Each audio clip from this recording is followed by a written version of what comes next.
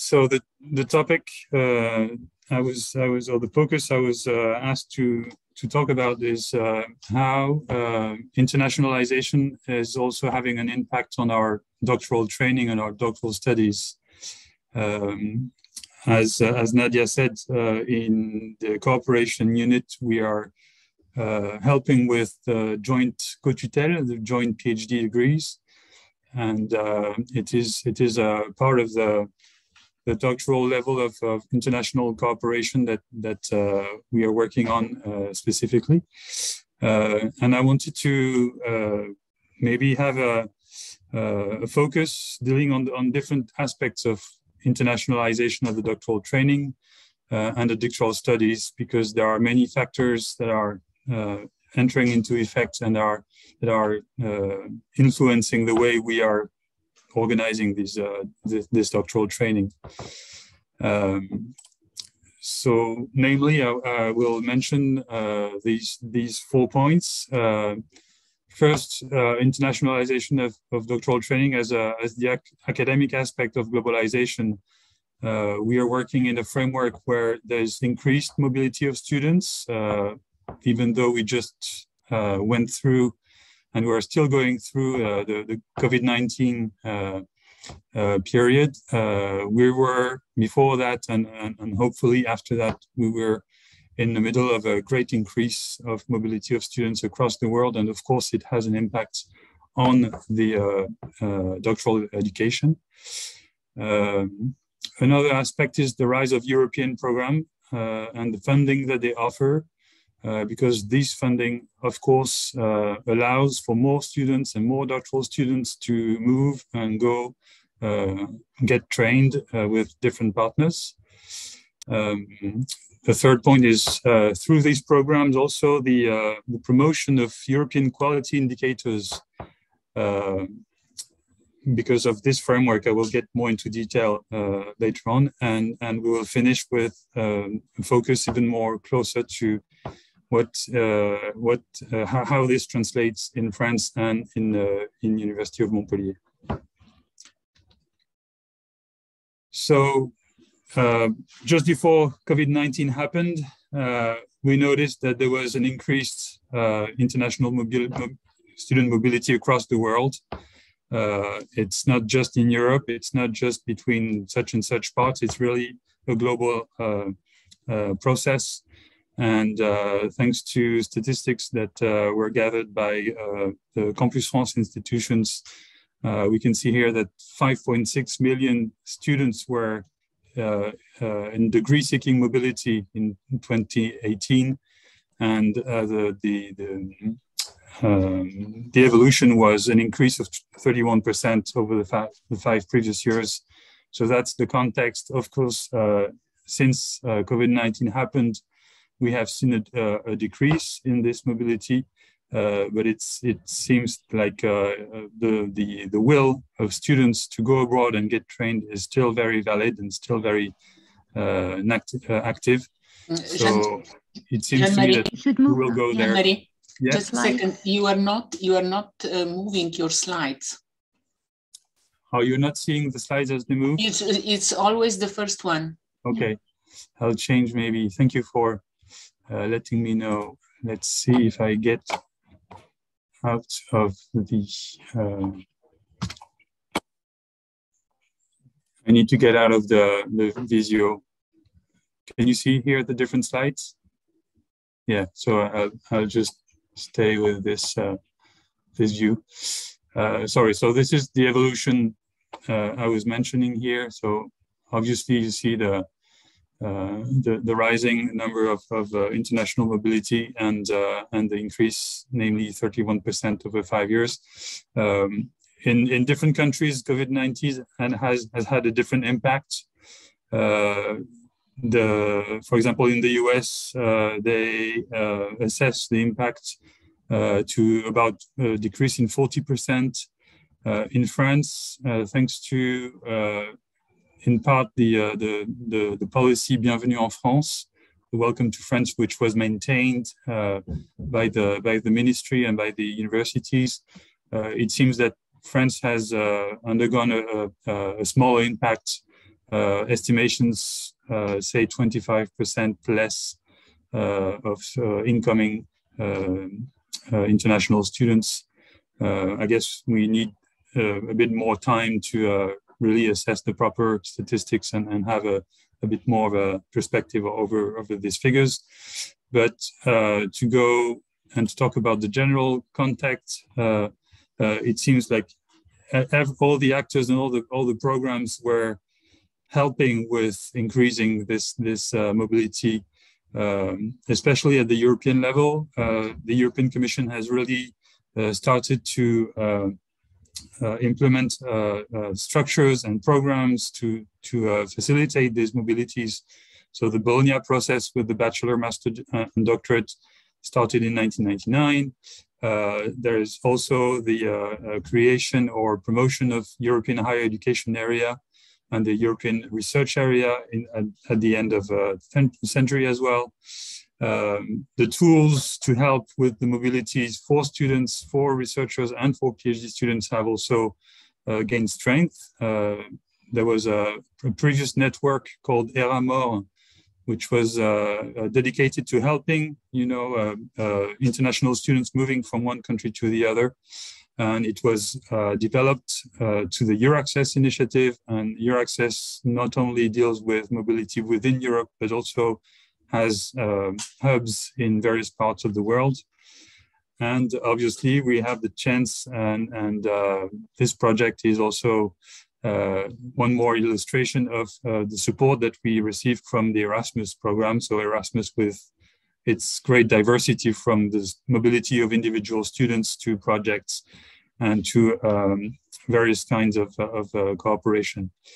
Of course, we've all heard about the growing importance or the growing impact in the media, at least, of the Shanghai ranking, the Times Higher Education ranking for the assessment of universities. So even though in the past these elements were not really taken into account or did not get the importance that they have today, and to give more concrete elements, I will just give you this information. If you look at Erasmus Plus, they moved from about 15 billion euros to more than 26 billion euros over the same seven-year period. So it shows really the increase of facilitation for the student mobility at every level. If you look more about the PhD level, precisely the Marie Curie, Marie Skłodowska-Curie actions, who are also a big tool of promotion of internationalization of the PhD programs and the PhD studies. So since 1996, they've been investing in a lot of money, and still today, since 6.6 billion euros are going to benefit about 65,000 researchers and 25,000 PhDs across Europe. So they will receive funding support for this mobility. So you can see that there's the globalization aspect, the increase of mobility of people, and of course the increase of mobility of students and PhD students. And in parallel to that, you have the structuring of programs that gives and facilitates the funding for such mobilities. With these programs, we also receive advice and sometimes recommendations from the European Commission on how to implement quality indicators that become common quality indicators all over Europe. It remains applied quite differently from one university, from one country to the other, even in Europe. But it's still very important that these guidelines were published and these recommendations are shared with all the actors. So we think about especially the focus on the transversal skills for PhD students to improve their employment opportunities, because we realize that most of them will not get jobs within, as a professor at least, at the university. So we need to strengthen their transversal skills so that they can be competitive in other markets. And so we learned that, and the recommendations came through the Marie Skłodowska-Curie Action quality standards, because if you want to get the funding, you have to engage and apply the standards offered by this program. The European University Association also published a couple of recommendations, namely the Salzburg Principles, that were accompanying the creation of the Bologna process, basically, and to help European universities accept common principles of quality education for doctoral students. And of course, the European Commission also published a very interesting recommendation on the 7 principles of innovative doctoral training. So again, a recommendation by the European Commission to help all the actors, all the academic actors, to include this international element to the training of doctoral students. I'll finish with a focus on France and Montpellier. So Campus France, as you know, is the big operator from the Ministry of Foreign Affairs, and they have been very active in promoting French higher education abroad through the program Bienvenue en France. As I said in my introduction, it helped maybe reduce the impact of COVID-19 in France in terms of welcoming international students. And based on one of the publications by Campus France, I can give you an overview of where international PhD students in France come from. So we have about 41% of the PhD students in French universities who are international students. And you can see here the countries of origin. So first, China, for obvious demographic reasons, and also for it translates the increase of cooperation with our Chinese partners.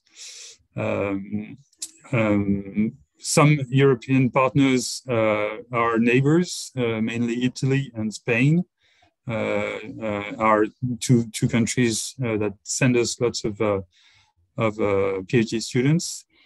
And then you have many countries, that have strong links with France over history and over the building of their own higher education systems. And of course, because of the language factor, so we receive many PhD students from Algeria, from Tunisia, from Morocco.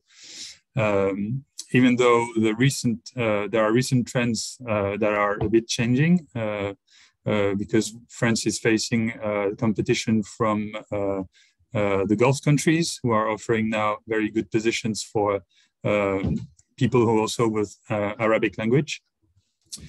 And the increase also of other Asian academic powers, namely India, which is progressing at a very high rate. You see a plus 37% in terms of Indian PhD students accepted in France over a 5-year period. And yeah, that's the main aspect I wanted to show. If you look at Montpellier in particular, we see about the same balance. Out of the 1,800 PhD students that are registered in our statistical tools, about 1,100 are French, and you can see the same countries of origin for our PhD students here in Montpellier, with lots. So the main group is the Lebanese, and then PhD students from Algeria, because we also had special programs to train PhD students from Algeria in an agreement with the Ministry of Higher Education there. As I said, our neighbors from Italy and from Spain are well represented. and then also colleagues from Morocco and China and India. And I see I'll leave you with the document to have a glimpse of how it impacts and how it translates to our doctoral schools in the University of Montpellier. I thank you for your attention, and